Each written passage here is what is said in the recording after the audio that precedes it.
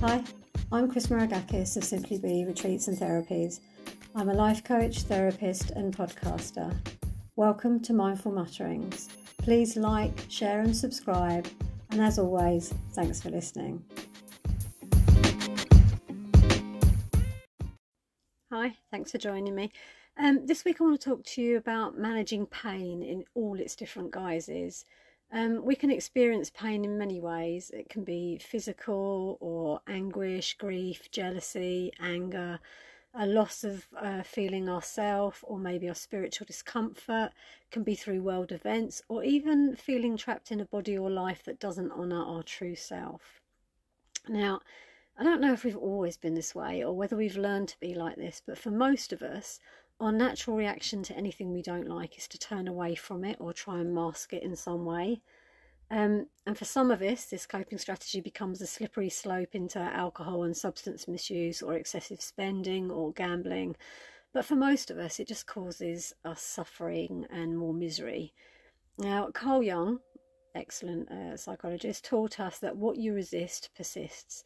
And what he actually meant by that is that by trying to ignore or block out that which is making us uncomfortable, we're actually inviting more of it into our lives. So how does that work? Well, you're using so much energy to try and ignore what your subconscious or your inner child knows need to be addressed. And while you're doing that, while you're trying to ignore the pain, then through the very act of hiding it, you're focusing on it. And so it's growing. And as we're coming to realise through psychology and physics and energy attraction, what you focus on, you attract more of. And so because every thought and deed has an energetic vibration, which are unlike magnets in that these vibrations attract similar vibrations back to themselves. This is why things like the war on drugs or anti-war rallies are unlikely to be successful, and even why unpopular people seem to be successful and disliked leaders are often re-elected. It's because we're focusing on our dislike of a person or situation, and so we're actually giving all our energy to it, which in turn causes it to grow in population or occurrence. Mother Teresa knew this, and she famously refused to go to anti-war rallies, but she always said she would go to a peace rally. This was not because she didn't want to end war, but because she understood how energy works, and she knew that lots of people coming together to focus on stopping something, however noble the intention, can only result in more negativity. But if you bring lots of people together to focus on creating something positive, then by the same token, it can only be beneficial. So how does this knowledge help us to manage our pain? Well, it teaches us how we need to flip our thoughts to be successful. So instead of turning away from the pain, acknowledge it. Sometimes you need to put, your big girl knickers on and just take a deep breath, because it is uncomfortable, but really look at where the pain is and what it's causing you to feel. Acknowledge it, honour it.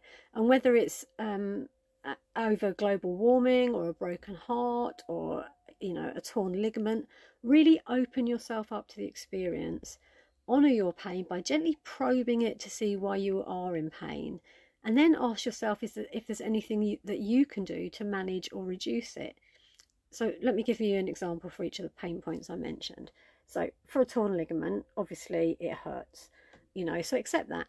This is your body's natural warning system so that you stop what you're doing. So then honour that by exploring the pain. Where precisely does it hurt? What does the pain feel like? Be grateful that your body has the ability to warn and heal you, and then maybe use some breath work, some ice or rest so that you can minimise the physical discomfort, and try sending out an intention that you gladly take this pain to prevent others in the world from suffering. Now, you're still in pain. It doesn't alter that, but what it does is it alters your mindset towards it, and so the pain lessens. And this is kind of the premise for mindfulness-based stress reduction. It's about turning into the emotion and turning into your feelings so that you can start to challenge and address them. For the broken heart, again, you need to accept the pain. You need to honour it. You need to bring it into the present so that you can examine what is actually causing you the pain.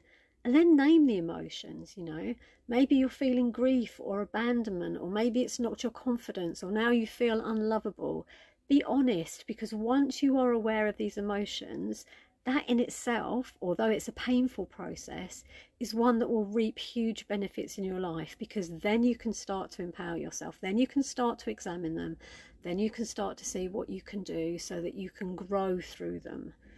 And then when you're grieving, and this is a tough one because obviously we all experience death, and we're not very good at talking about it in the Western world.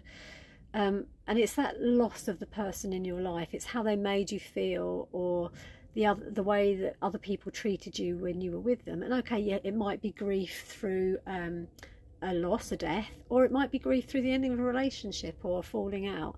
Either way, your feelings are real. Honor them, and then it's just difficult to be able to move forward if you don't honestly find out what is the root cause of your suffering, because when you start to bury it, that's when it starts to gain more and more power, and that's when long-term problems start to present themselves.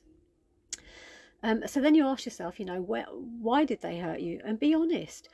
Should you take responsibility for some of the history leading up to the event? If it's a falling out or a end of a relationship, were you trying to change them or wanting them to act in a way they weren't capable or comfortable with? Did you not spend enough time with them, and so there's a little bit of guilt there? Did you not tell them that you loved them before you lost them? Any of those things. Be honest, and then there's a whole slew of coping strategies that are widely available that can then help you to make peace and move on from that. And also you need to question yourself when it's around other people. Did you actually lose yourself in them and give them the power over your happiness and confidence? Because, of course, when they're no longer there, all of a sudden you've got nothing to be boosting you up and making you feel buoyant. And so that also needs to be addressed. And it's something that you need to kind of try and prevent in the future going forward, because in an ideal relationship, you've got two individuals coming together to make you both stronger and more empowered, not that one loses themselves in the other. And then for the global warming example, identify what you're worried about and then look for what you can do. Don't focus on stopping the damage, because again, you're focusing on a negative and you're giving it more energy. Focus on healing the environment, and don't argue with the people that are contributing to the problem. Educate them, or vote for someone who's focusing on a positive solution. Look for ways in your life where you can contribute positively, and maybe even become a role model through example for those around you.